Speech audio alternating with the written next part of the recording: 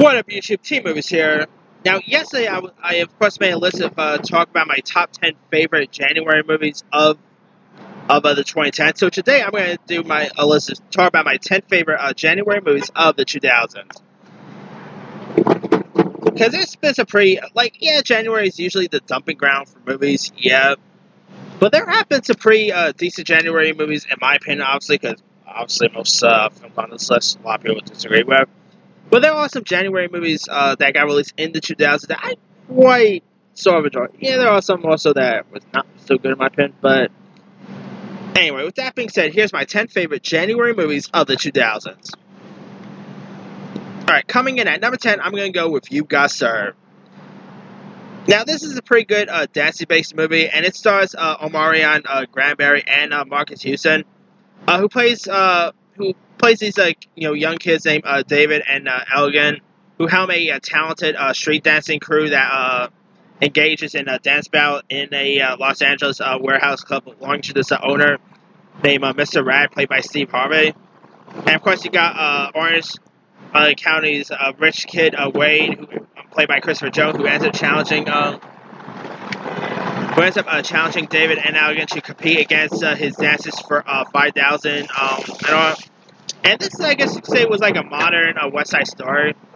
You've Got Served is probably one of the most coolest dance movies there is. I mean, it's pretty, I really quite like the characters of Marcus Houston and Omarion Granberry. They don't really do much anymore, but they were both really great in this. Steve Harvey as the club owner was pretty decent.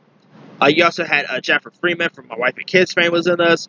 Yeah, You Got Served was a pretty decent film, and pretty cool line. I mean, you got served. I mean, come on. But anyway, if you guys haven't really seen the first You Got Served, because they did do a sequel, which, but anyway, yeah, the first You Got Served is a really good one. Alright. Coming in at number 9, I'm going to go with Smoking Aces. Alright. Now, yesterday I talked about my 10 favorite, January movies of the 2010s, and The Grey was on that list. And The Grey was directed by this director named Joe Carnahan, who also gave us Smoking Aces, which is awesome. It's where this Las Vegas and would-be crime boss Buddy Aces Israel agrees to testify against a former partner and a friend named Primo Spiraza in return to evidence into a witness protection. And so, the deal ends up being hammered out, and so Spiraza ends up ordering a hit on Israel, and a host of hitmen and women race to kill the snitch and kill the bounty. And it's pretty interesting. I mean, got lots of interesting despicable characters in this. A great cast. You got Ryan Reynolds, Ben Affleck, Jason Bateman, Common, Ray Liotta, Jeremy Piven, Taraji P. Henson, Andy Garcia, Chris Pine, Matthew Fox. You had Joe Egerton in this. Wayne Newton was even in this for some reason. Yeah, it took place in Las Vegas. I mean, come on. But anyway, yeah, Smoking Aces. It's a pretty violent film. It's entertaining to watch, and they also did a sequel which kind of stunk. But Smoking Aces is such a fun flick. If you guys haven't really seen it, it's probably, to me, it's Joe Carnahan's best work in my opinion. Alright, coming in at number 8, I'm going to go with Save the Last Dance, another dancing-based film. And it stars Julia Stiles, who plays this young girl named Sarah, who moved from a small Midwestern town to the south side of Chicago when her mother ends up dying. And so she ends up falling for this teen named, played by Sean Patrick Thomas, at her new high school, and he ends up, they end up having a relationship, and he ends up teaching her, dance moves and all. It was directed by Thomas Carter. He also had Kerry Washington was in this. Save the Last Dance had some really great dancing sequence. Sean Patrick Thomas and Julia Stiles both had really nice chemistry with one another. I mean, it's a pretty decent film. So if you guys haven't seen Save the Last Dance yet, really cool choreography, pretty decent flick. I mean, it has nice, hip-hop stuff, and yeah, pretty good flick. Alright. Coming in at number 7, I'm going to go with Nanny McPhee. Now, it stars a Colin Firth who plays this widow named Cedric Brown, who hires this nanny named Nanny McPhee to take care of his kids. And Nanny McPhee has like a crazy powers. I guess if you want to look at it, it's kind of like a weird version of Mary Poppins. Like, she's like a weird version of Mary Poppins. And you had Emma Thompson was in this, Colin Firth. Really cool family entertainment flick. Obviously, you could tell, like, it is based on a book, but you could tell that they were trying to channel Mary Poppins at times. But yeah, Nanny McPhee, probably one of Emma Thompson's coolest work. I mean, the the like makeup they use on Emma Thompson was pretty decent. The one who plays the kids, who by the way, one of the kids, was from Game of Thrones, so there's that. Really decent flick. You also had Angela Lansbury was in this. I mean, really decent. I mean, kind of they released this in January, to be honest, because this looks like it should have been released like around the summer holiday season. But anyway. Alright, coming in at number 6, I'm going to go with Notorious. Now, Notorious is a biopic about famed rapper Biggie Small, who also went by the name, who of course was Christopher Wallace at first.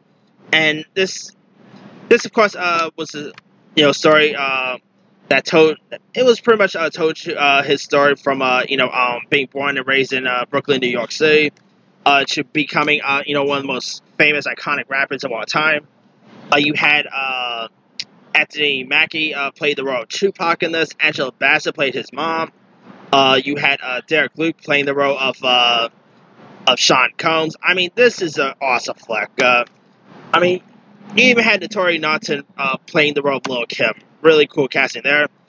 I mean, even if you're not a fan of Biggie Small, I think you'll still probably get a kick out of this. I mean, Notorious had some really cool, rap scenes.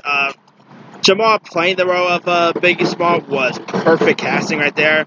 You even had Biggie Small's actual son playing the role, like the younger version. Really awesome film. I mean, if you guys haven't really seen Notorious, definitely go check it out. Alright, coming in at number 5. This is probably one film lots of people probably disagree with, and that's cool. Number 5, I'm going to go with Are We There Yet? The family road trip comedy starring Ice Cube, who ends up falling for this divorcee named Suzanne, played by Neil Long. But he ends up, of course, Nick, played by Cube, offers to accompany her children, Lizzie and Kevin, on a flight from Portland, Oregon to Canada. But, things end up going horribly wrong, and so now he has to drive them instead. And Are We There Yet is a really fun family adventure flick. Ice Cube, who knew that he could do family-based movies perfectly? I mean, this is the guy who does songs like The Police. Going from that to a family film like Are We There Yet? It was pretty interesting to watch. I mean, if you guys haven't really seen Are We There Yet, definitely give it that one a shot. Alright, number 4, I'm going to go with Taken. Now, Taken, of course, stars Liam Neeson, who plays Brian Mills, who is this government operative who ends up, finding out that his daughter ends up being taken, so he ends up having to, so he actually ends up trying to find the people, responsible for taking her and all. I mean, this movie was really the film that really put, Liam Neeson has been around for a while, shouldn't listen to him. But this is really the movie that really put him on the action map for most people. And Taken, crazy, it actually got released in January 2008, I believe, if I'm not mistaken. Taken is a pretty fun, enjoyable entertainment flick, great action, pretty violent for a PG-13 movie, to be honest, yeah. Of course, you had Maggie Grace as the daughter of Fama Jansen was in this. Really awesome flick. And, of course, we end up having other Taken movies since then, so... Alright, coming in at number 3, I'm going to go with My Bloody Valentine. Now, obviously, the remake. Now, My Bloody Valentine is about this coal miner named Tom Herringer, who caused a accidental death of 5 men, and he ended up putting this, pickaxe killer named Henry Warren. But on Valentine's Day, a year later, Henry Warren ends up killing other folks on Valentine's Day.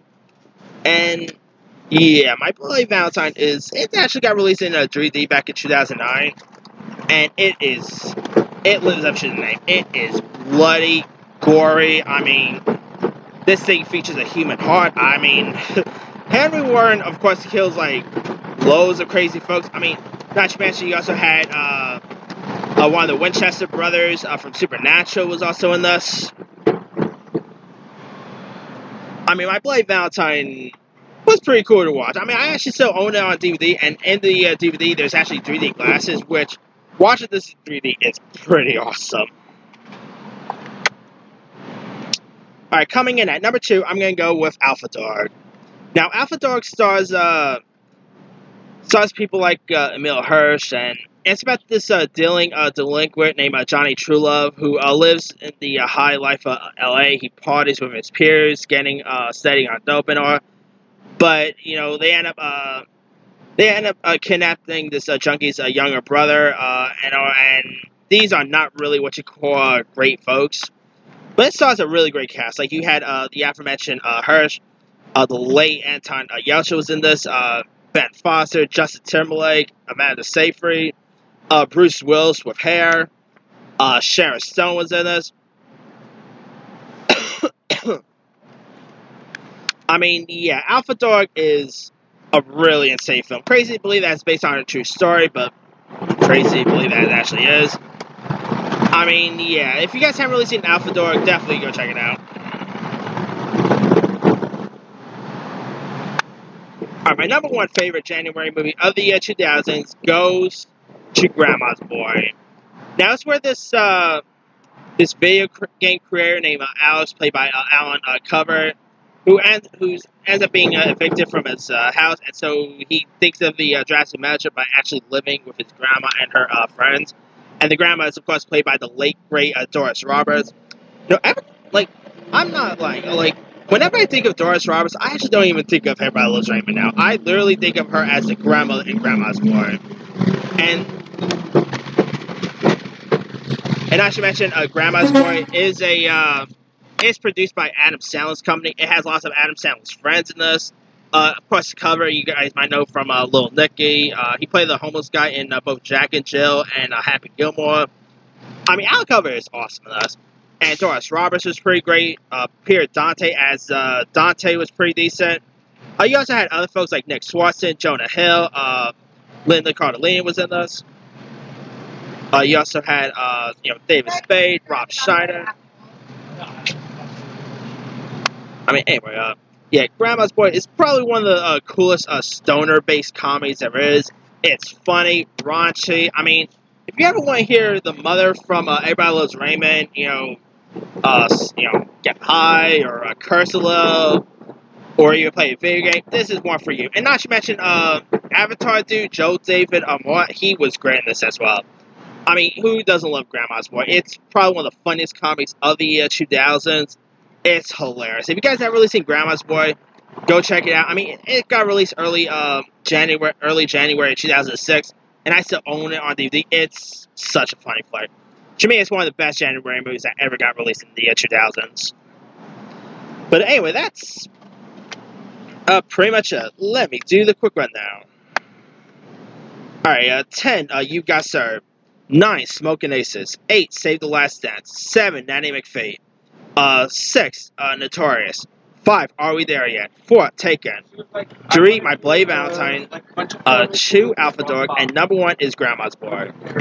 Now, there's other January movies that got released in the 2000s. My Baby's Daddy was a pretty good one.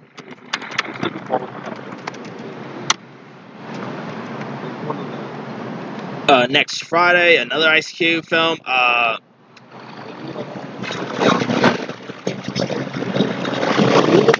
Let's see what else. I remember Hotel for Dogs. That got a January release.